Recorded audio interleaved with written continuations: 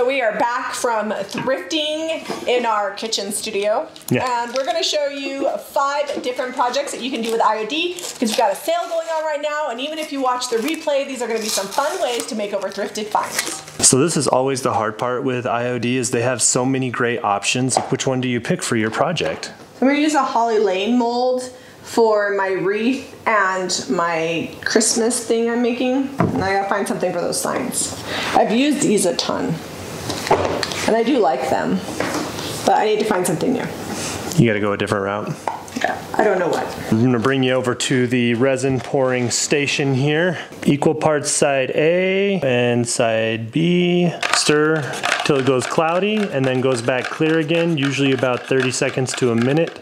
This is the Holly Lane mold, and I'm just gonna do a bunch of these. Might have to do a couple pours. So I'm actually just using scraps of the Rose Chintz IOD inlay. You can really just do this with any of them, especially the all over wallpaper style.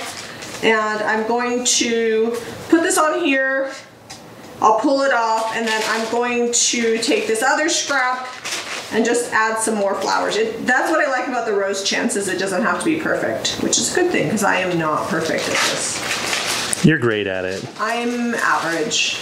Is that gonna fit? Yeah. I'm using DIY's Cottage Color. It's an all-in-one, and you gotta be kind of quick because it has a built-in sealer. It's all natural, self-leveling. I just like to do a nice thick coat, and then I'll put these on there. And I'll worry about painting the sides of it later because I'm not gonna put any inlays on the sides.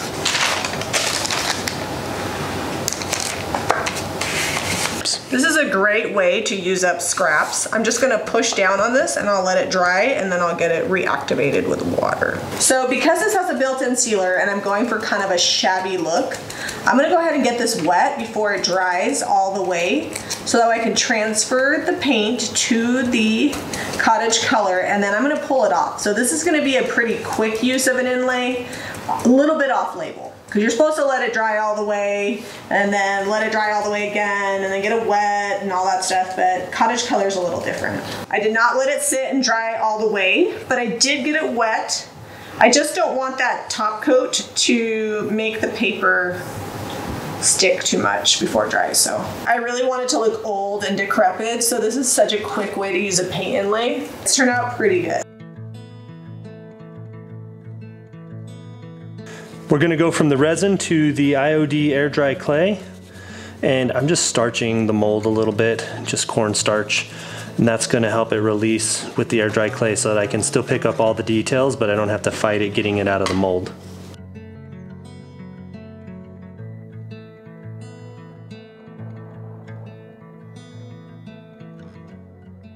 I'm gonna try something different. I've seen people use the mermaid mold and the wings and feathers mold to make an angel. So we'll see if I can figure that out. And then I'm gonna do just my old standard sheep because I love sheep. So I flipped my mold upside down and I'm going to take out just the top part of the sea queen. So this is the whole mold and I just used the top. While she's doing the wings, I'm gonna get this started. I don't know, the detail's nice, that's cute, right? But I'm gonna try to break it off of here without cratering the inside of this. Yeah, good luck. You might have to use a Sawzall. I don't have it here. Oh, got it. But not a lid anymore. Now it's gonna be like a decorative art piece. That's better than that, if you ask me. What? Yeah, it's more our style. The other one was just a little too ornate. There we go. I think that's good. I'm gonna glue it together and paint it. Once you paint it, it's gonna look a lot better.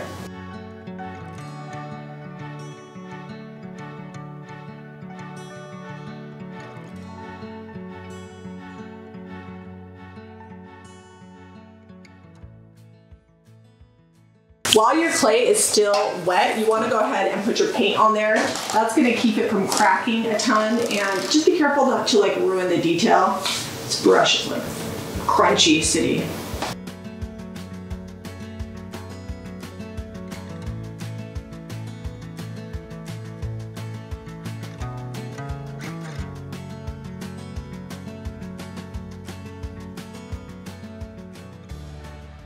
Doing a resin sheep on and keeping it simple, and I'm going to paint it white and then come back and add detail.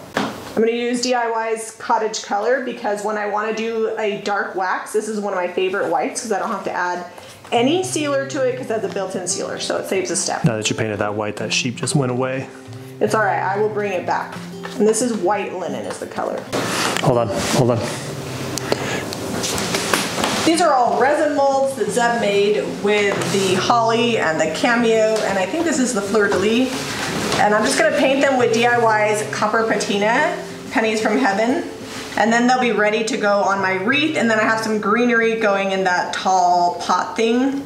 I like to do a bunch of stuff all at once. It saves time, and then they can all be drying while I'm doing something else.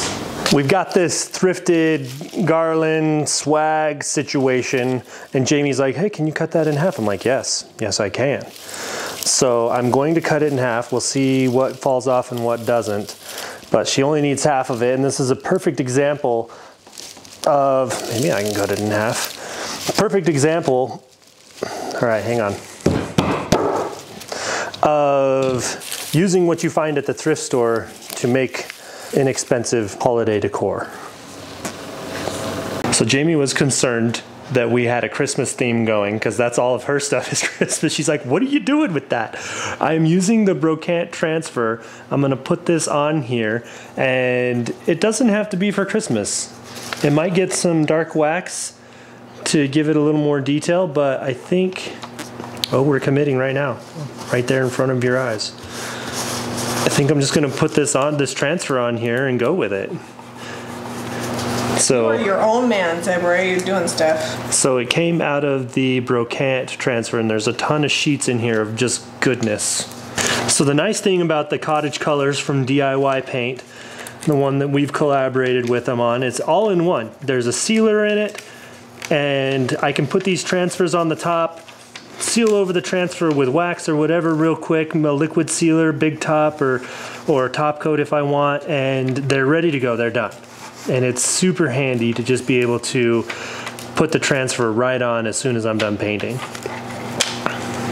Well, not as soon, it's gotta dry first. Well, yes. Disclaimer, let your paint dry. Look at that, it just did it for me. I wasn't gonna go up under the lip like this, but it rolled off of the backer, and so look at that, super handy. This is before, it's just the plain copper, which is beautiful. I always love an antique look. This is what they look like with dark wax, so I'm gonna show you how I do that. I love to use either a stencil brush, like the JRV stencil brushes, or just a really, actually this is one of Dion's brushes, don't show her this. I did not use this, but you should use a cheap brush, not a Dion brush. Little art brush, because then you can get down into the details. A traditional stencil brush just makes it a little bit harder, and I can really control how much wax I'm using. I'm just using a DIY's dark wax. You can pick up any of the paint products you see us use today at JamiRayVintage.com. Once I get most how I like it, then I just wipe it back. And there you go. I have 220 grit sandpaper, and I'm just gonna lightly distress some of the edges and just bring back some of that dark color underneath. I'm back with the DIY wax, which is a sealer, and I'm just gonna put some along the edges here, and then I'm gonna wipe it over the top. Down in here would be a little crusty. And then before it cures, so the awesome thing about the wax is that takes away the stark newness of the brand new paint and kind of gives it a little bit of aged texture so that you can see all those little brush strokes and everything on there, and we love that. It looks like it's hot glue time. It is hot glue time. So I already took one of the little pieces from the cameo mold that I did, and I just glued it down here just to kind of give us a cohesiveness. So far, just to give you an idea, this piece was $2 at the thrift store. This is half of a $2 swag, so I'm calling it $1. So $3 plus a few molds and the teeniest little bit of paint and wax. This is gonna be awesome. So I'm gonna use a lot of glue because I really want this to attach well, and I'm gonna put it down on here, and then I can always come back and add more glue.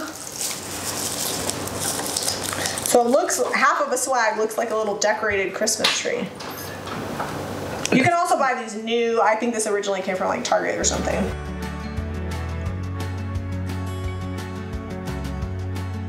This is getting some porcelain knobs that we picked up in England back in the spring when we were there. So my angle turned out pretty great. I'm just gonna hit it with some white dry brush. I've got DIY Cottage Color, my Kling-On brush. You want your brush to be almost dry, and then you just go across the detail and everything just pops.